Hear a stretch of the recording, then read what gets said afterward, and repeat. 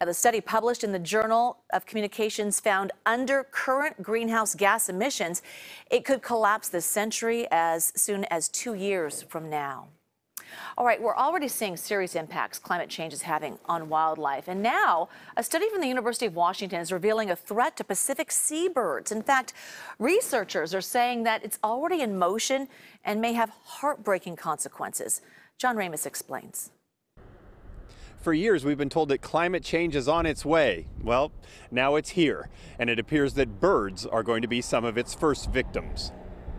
They call them marine heat waves, giant blobs of warm water that form in the Pacific Ocean. Allison Hermance with Wildcare Rehabilitation Hospital in San Rafael says the heated water can have catastrophic effects on seabirds. It causes the fish to go deep. And the fish going deeper means that birds like common murres and Cassin's auklets, some of the smaller seabirds that we have off our coast here in California, those birds can't dive deep enough to get the food that they need. That's what happened in 2015 when hundreds of common murres, a cute little seabird that looks like a miniature penguin, began showing up on Bay Area beaches. The International Bird Rescue of Fairfield was inundated with them. We normally get maybe 150 of the common murres every year, but we had more than 500 of them over a 3-month period in 2015. And they were stranding with signs of serious nutritional stress. You know, their feathers were bleached. They didn't have the energy to molt their feathers normally. Yeah, they were essentially starving to death. The problem is the marine heat waves are getting worse. A new study from the University of Washington analyzed 29 years of data from Northern California to Alaska and came to a grim conclusion.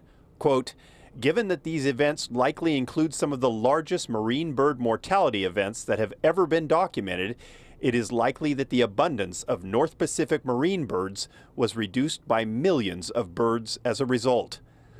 Dr. James Harvey, a marine biology researcher with San Jose State, participated in the study. He says the marine heat waves are occurring more often and over larger areas, and the consequences may make our worst fears a reality. Because it's occurring so fast, most species are not going to be able to adapt to it and be able to survive. We don't know when, how long that's going to take. But no doubt there'll be probably, as I said, some winners and losers. And by that, you mean extinctions? Yes, by that we mean extinctions. Back at Wildcare, the cages are all tarped off to protect the patients from another deadly threat, the avian flu. And while seabirds may be accustomed to dealing with an ever-changing environment, Hermance wonders when it will all be too much for them. Watching these birds' populations plummet because of these hot water marine heat wave events is really, really scary, and it says a lot about what's happening to our environment. Of course, the worst part is we know of no way to stop it. Animal care experts say all we can do now is try to eliminate any other activities that may be putting pressure on seabirds so they can at least have a fighting chance.